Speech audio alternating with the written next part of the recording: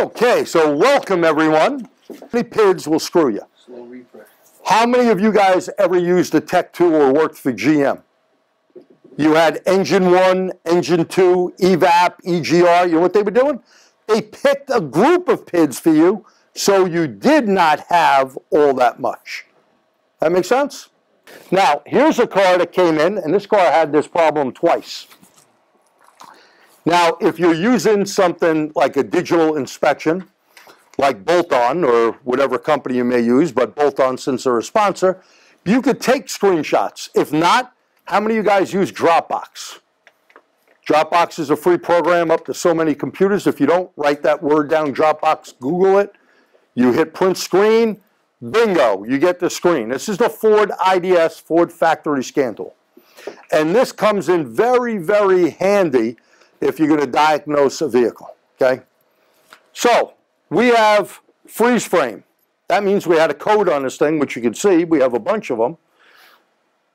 We have a pending 301, that's cylinder number 1, and we got a P219A, which is a hard code as well. If you highlight it, Ford tells you what that means. And they're getting better. This is guided diagnostics on European cars. So if you're like on Otis or Ista, wiring diagrams, they give you the whole freaking manual right here on your other side of your screen. That way he can walk you through. When you see bank 1 air-fuel ratio imbalance, no. You don't need an air-fuel ratio sensor. Ford does use that, but this is not your problem, okay? This is going to tell you you got a fuel delivery issue. Seen this numerous times. Now, one thing I like about these guys is this thing here called Toolbox. Toolbox, we hit this, we can do relative compression immediately. We could do this misfire monitor. And notice how it graphs, and the grays are where it went up and down. Notice all of them, 0, 0, 0, because every engine misfires, by the way. If it didn't, you wouldn't need a catalytic converter, because we cannot burn all the fuel that goes into a cylinder, correct? Catalytic converter helps clean it up. Look at cylinder number 1, 146 misfires. So we got a problem going on right here, don't we? We're confirming that. Again, customers get these papers. Here's the fuel injector, relative injector flow test. This thing, if you don't own an IDS and you work with Ford, you want to buy this tool, let me tell you. And don't forget our AE sponsors, okay? AE Tools. It colors it red for you. If it was here, it'd probably be yellow. Green is in what they call ticks, between the ticks.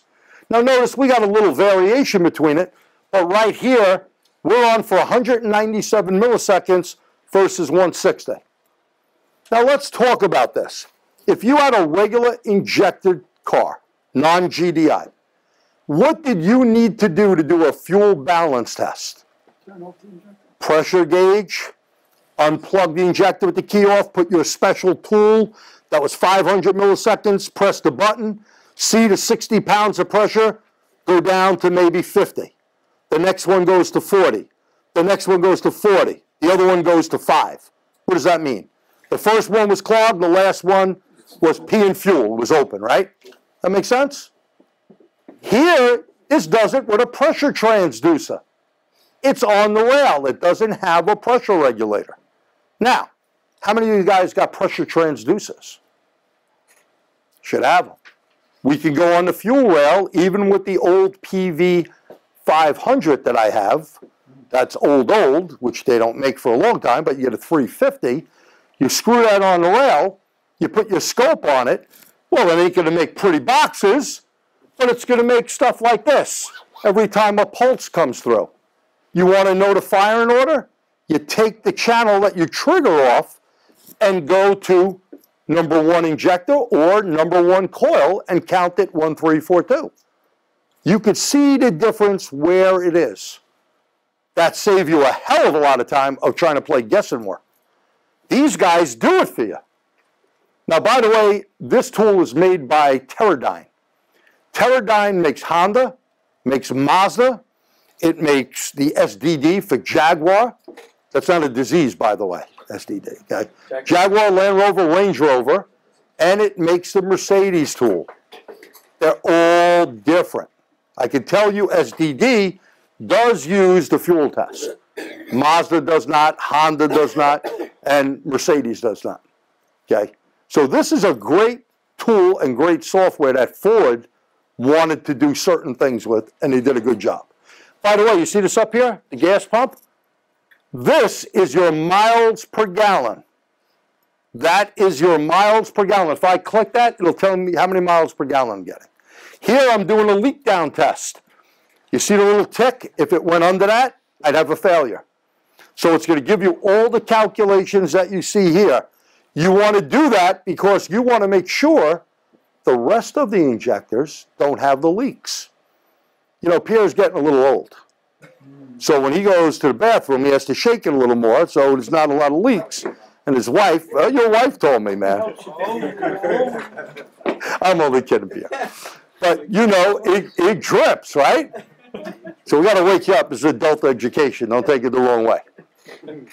So basically, we want to make sure it's not dripping. And fuel pressure leak down monitor continues up to 23 hours and 59 minutes. So it'll tell you that you can run that thing overnight, one full day, to see what your leak down is. The other thing we need to know about GDI, by the way, you got to be careful about parasitic draw. Now, what do I mean by that? Do you know when I'm walking to the car with my key fob, that fuel pump may start, the primary pump? Definitely when I hit the handle or unlock the door. That's everyone. But be aware that you may be looking for a parasitic draw. You may have it with that being on. Make sure the pump is off. And don't forget about NVLD, natural vacuum leak detection, is another one that could be running with the key out of the ignition. Those are two key points to remember. But here, this is a good way to check it. Now, when we're done, we rerun the test. Of course, if it came in looking crappy, right, we're going to give them back looking good. That's the big difference. You don't want to give them 4 fingers or 3 fingers. You want to give them all 5 back, right? So no misfire all the way across. We're all good with that. How about the fuel? Are we good? Here's our new injector, what it needed. Now, what would you recommend to this customer, if anything? Going to give you a minute to think as I drink some water. Going forward after the one injector report? Yeah, right now, here's my finish. What do I see there? Are they all even? No. So what may I have going on, let's say here? Well, there, I may have some carbon buildup, right? I may have some carbon buildup going on. And if that's the case, we want to tell this guy you may want to clean it, right? Now, I'm not going to get into a whole, I gave him a copy already. He has got it. I need to. Oh, Paul didn't have one. Sorry about that. So I would want to tell this guy, hey, you need a cleaning. Now, in this case, you have to take the whole manifold cradle off of the injectors. You got to, they all come off in this thing. You'll see a picture later. You could easily clean them all up. You're going to have to reseal all of them, aren't you? And you're going to have to make sure they're all clean going back in that head. And it may not be a bad idea.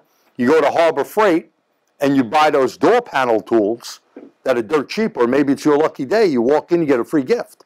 And it happens to be the door panel tool, right? That happened to me one time. So you get the freebies, you take out all that carbon, use some cleaner, and you do them by hand. Now, it's a time-consuming job, but we've done quite a few like that. You take a cup, you fill it up so the customer sees the gook you took out, you take pictures, you back it all up, and this guy's going to get in his car and go, oh my God, this thing runs great. Because you cleared up all the restrictions. Does that make sense? Do not use metal. Metal scratches anything, and when we talk about the injector seals in a little bit, I'm going to really stress that you're very careful cutting the seal off. If you're not careful and you scar it, think about how you get carbon on your barbecue. You ever notice carbon goes back to the same spot and you hit it with the brush and keeps coming back there? Carbon will build on where there is a mark in the metal and it'll keep going back there. and then you got more problems. So we don't want that. So I'd recommend a cleaning here. And by the way, we put more fuel out in less time, didn't we? That's the other key. 158 versus 161, 159. This is trying to play catch up to that, and it's not doing it. Yes? So this is decarbonizing the injectors, not the intake.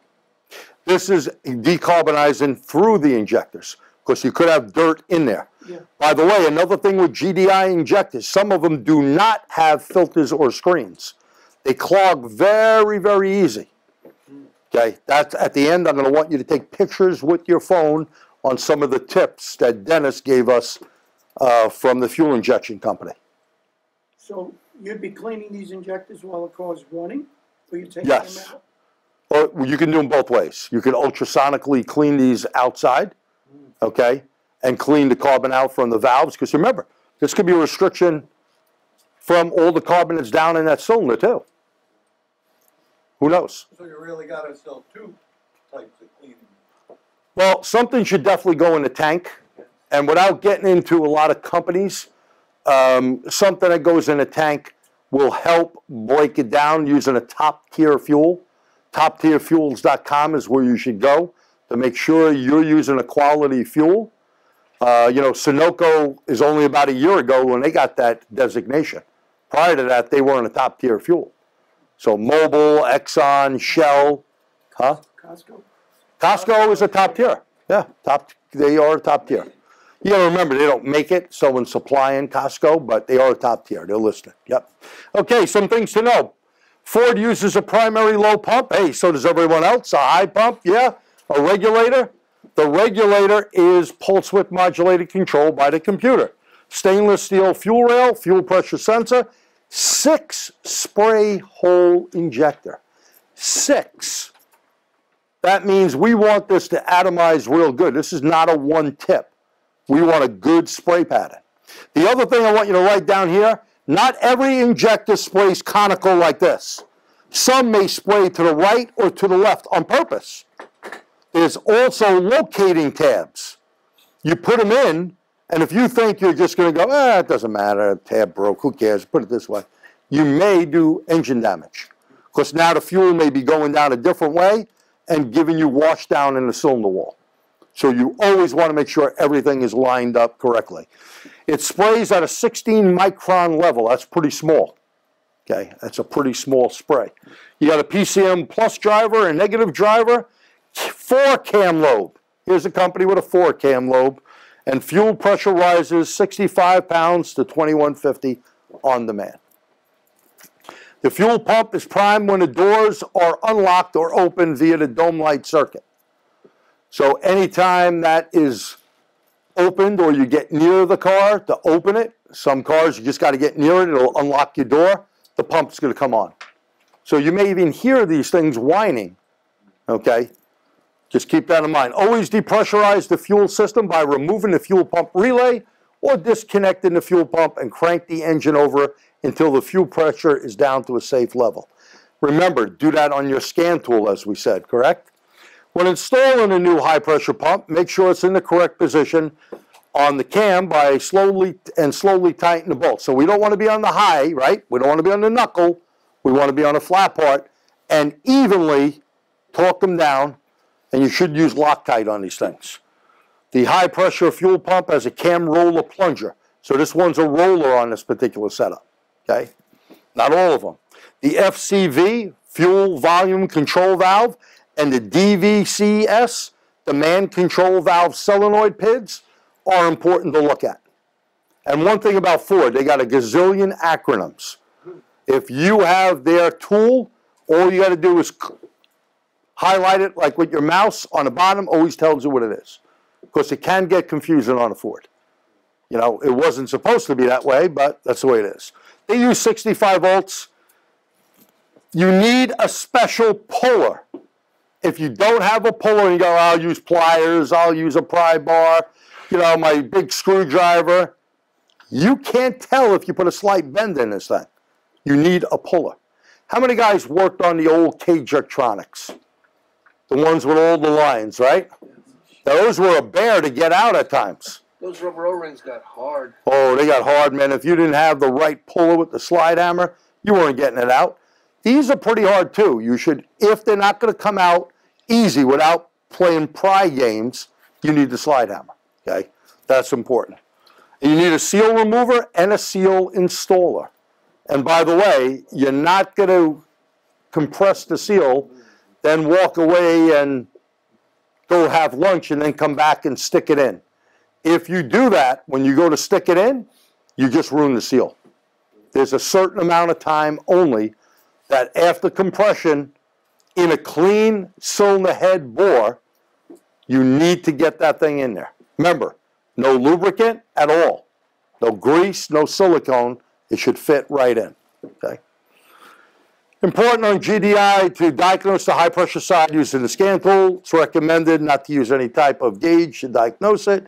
It's not recommended any power is supplied to the FVR, that's the regulator, since this action may cause damage. Fuel rail pressure, desired PID and actual PID, you definitely want to look at that when the pedal is to the metal, wide open throttle. The duty cycle of the FVR should increase along with fuel pressure to about 2,000 PSI. So it's something for you to look at. Do we have sense, compare, and adjust? If I step on